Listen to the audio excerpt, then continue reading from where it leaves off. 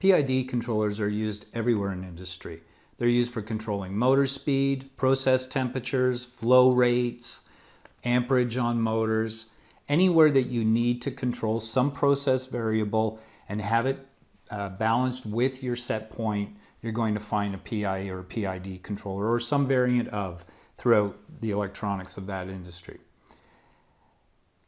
In term 3 of the electronics course, of the op-amp course, we looked at an op-amp PI controller and we were using it to regulate motor speed. So in that instance, the process variable was speed feedback. So I'm going to come back and I'm going to review that op-amp circuit just to refresh some of the terms and to see again how we derive the Laplace transform for that. So recall that the transfer function, T of S, is equal to your output, in this case V out, divided by E. E in this example is the error. So you may be able to read it on the side there. E is equal to your set point minus your process variable. Set point is what you're asking for. Process variable is the thing you're trying to control.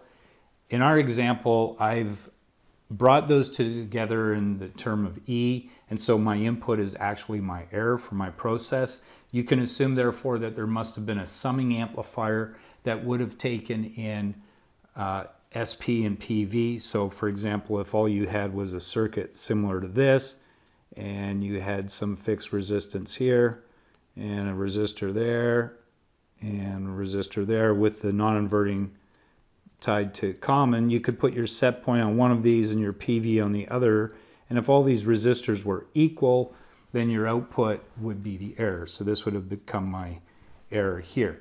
Now in practice with analog circuits, how do you perform subtraction? So one of the ways that you do that is you introduce your set point in one polarity and your process variable in the opposite polarity. Then when you add them together, you're effectively subtracting their relative magnitudes from each other. And that's what we do. So set point could be, for example, a negative value, and the process variable could be a positive value. And when the amplitudes are equal, the two polarities cancel each other out, and the net current through the feedback path, in this case, this current here, would end up being 0 because the current would just circulate between the set point and the PV. So you could build a summing amp in front. Alternatively, you could build the summing amplifier right into the PI controller itself, and instead of having a single R, you have two R inputs, and then you put the set point and PV on the other. But for the sake of depicting the math, I've just shown it as a single error coming in. So again, coming back to our transfer function, we have V out divided by E.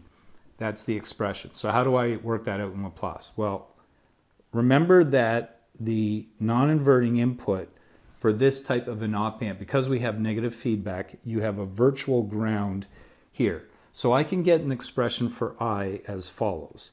I is equal to the voltage E minus 0 volts divided by the input resistance R.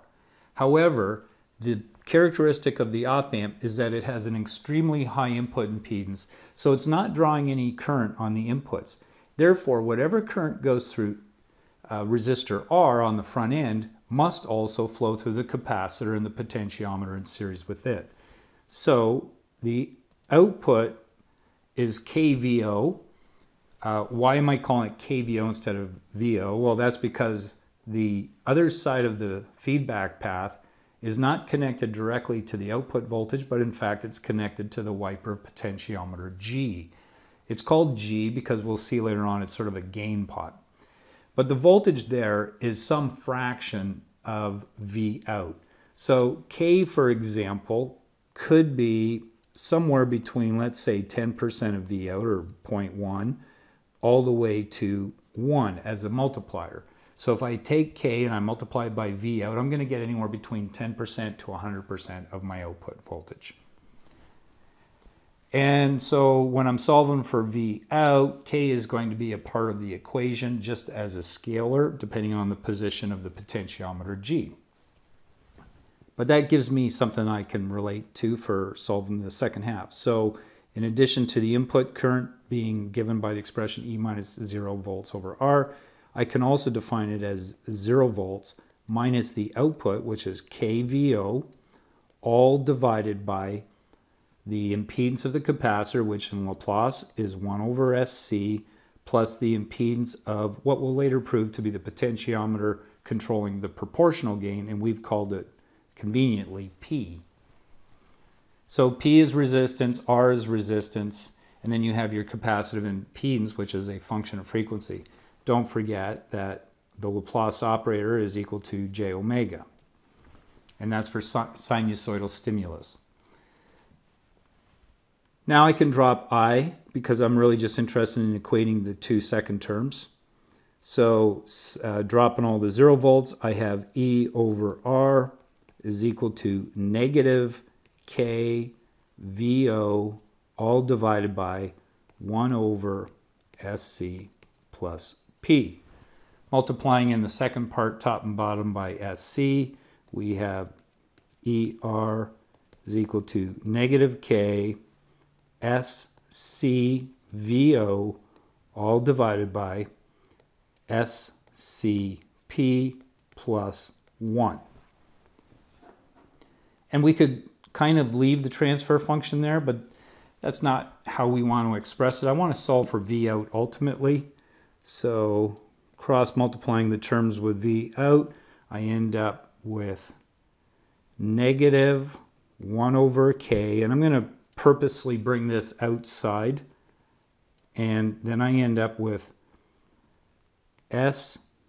SCP plus 1 in the numerator divided by SRC in the denominator, and all that gets multiplied by E.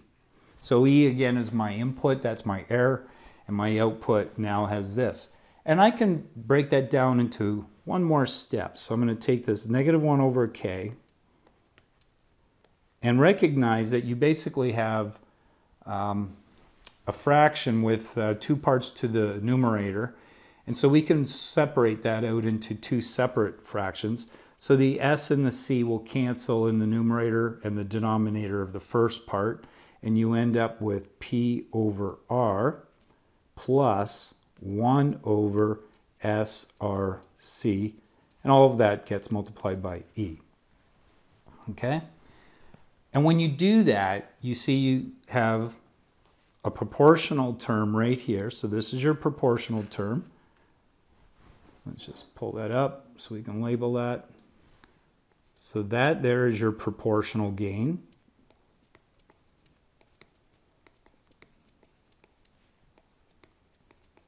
And this next term right here, if you haven't figured it already, that is your integral.